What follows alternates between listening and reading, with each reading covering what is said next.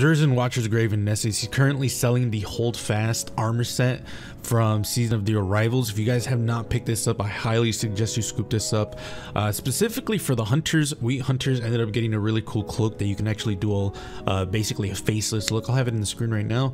But all of the armor sets look really cool in my opinion. I think the hunter is probably the coolest one, then the Titans, and then the Warlock.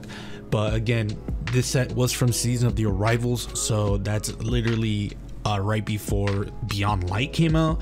So it is an old armor set. So if you guys have been interested somewhat, I would tell you honestly, if you have all the characters you don't know which one to pick, I would tell you to get at least the hunter cloak and the hunter chest piece. I think those two are really good. If you're going for like a tactical look, the arms for the hunters are really good. For the Titans, I would say the chest piece is probably the best piece from that whole set. The boots are also pretty good as well. And actually I think that's it. I think the boots and the chest piece are the only good pieces from that.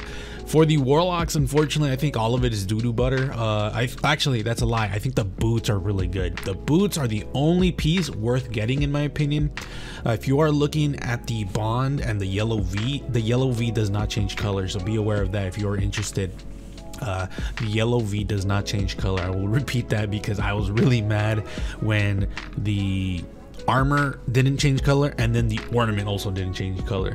So if you guys missed out on the Season of the Arrivals season pass ornaments, this is your second best bet unless Bungie sells them, which I highly doubt, but you might never know. So yeah, let me know what you guys think. Let me know what you guys are going to be picking up, and other than that, I'll see you guys later.